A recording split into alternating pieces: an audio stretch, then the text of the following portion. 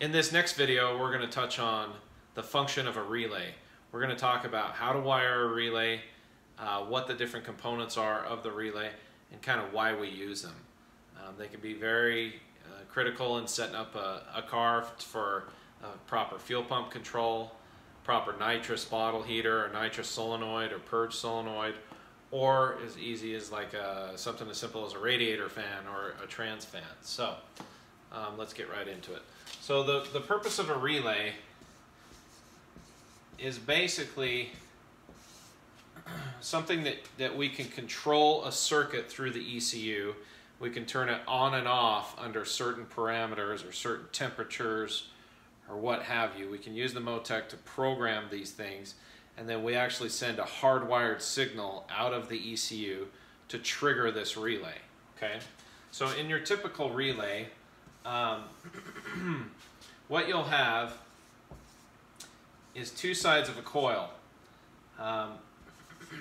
and we can use this to basically have our battery current available to a device.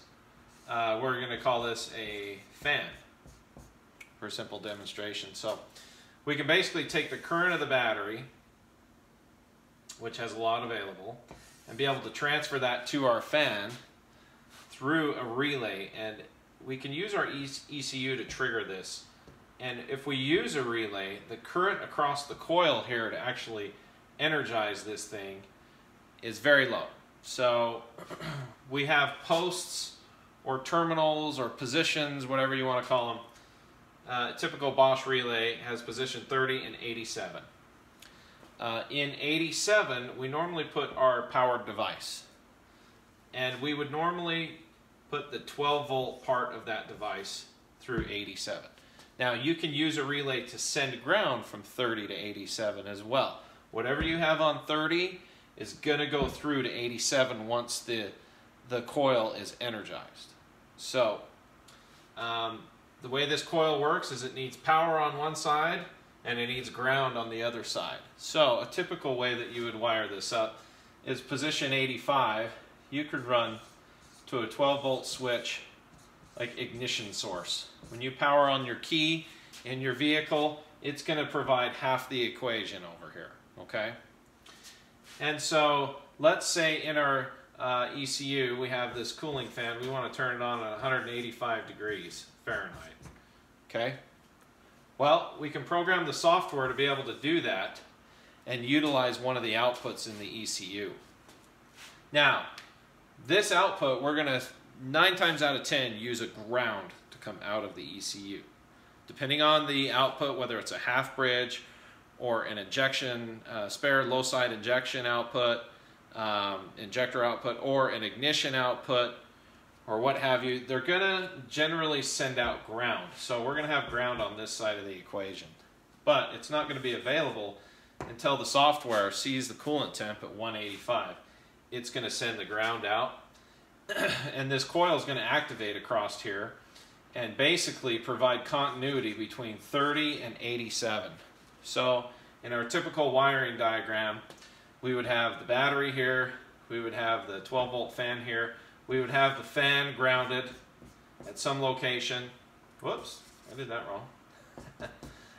At some location, we're going to have that on the chassis, so that it can pull its ground side of the equation from the chassis and have that current not going through the relay.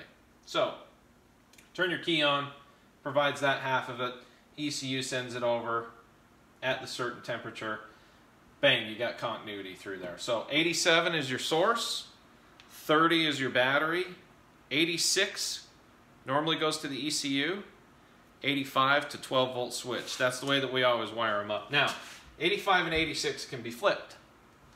Okay, so 85 you could put to the ECU, and 86 you could put to your switch 12-volt. Whatever you want to do there. Now, you could do this for a bottle heater for nitrous, you could do this for a nitrous solenoid, etc. Let's just take it through. Let's say that this is going to be something for nitrous. Now, instead of having a 12-volt ignition switch here, you can have your nitrous master arm switch here. So 12-volt switched. Nitrous master, we'll just call this, okay? So, if for whatever reason this ground signal came out, as long as this switch was off, you wouldn't spray nitrous in this particular setup. Okay, because we're going to call this as a solenoid. Now, the other thing that you can do with the MoTeC as well is take this master arm signal and pin it into the ECU on an input. So part of the software, it's going to want to see that master arm switch getting activated, and it's going to go over here and say, okay, the switch is on. Now I can go from an inactive status to an enabled status, and then once all the parameters are hit here for throttle, bottle pressure, boost, RPM, whatever else we've got in the scheme inside the MoTeC, all of that gets hit and satisfied, then it will send out the ground. So it's just kind of some basic layout of how you do some nitrous. You could do the same thing for a fuel pump. Just keep in mind, 30 goes to the battery. A lot of people will put a fuse in here. This is a good practice. We like to fuse our stuff. Just make sure that you have enough fuse that the relay can carry that current, and whatever the last device is that you're trying to power, whether it's a fan or whatnot. Some fans have inrush current of 60 or 70 amps, so sometimes if you have a 30 amp fuse in there, you'll blow it. So make sure you're fused properly, make sure you use the right size wire to carry that sort of, or that amount of current.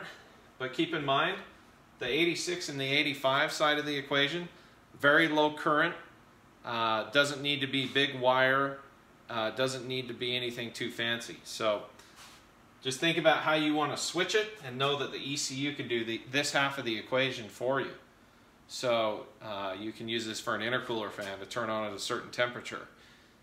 You can use it for a purge solenoid, a transmission fan, all those things. So real quick demonstration here, a short video on how to wire up a relay for anything from a fuel pump to a rad fan to bottle heaters, etc. Thanks for watching. Make sure and subscribe.